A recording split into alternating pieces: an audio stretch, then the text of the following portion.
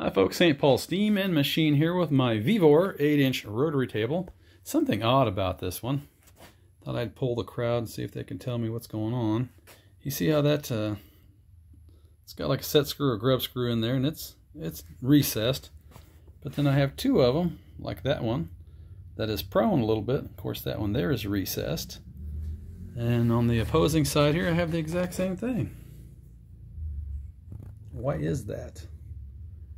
That one's recessed, but I've got two of them. They do get in the way of the T-slots going in. The other two are okay. I mean, there's one in there, but it's also below surface, or enough below surface.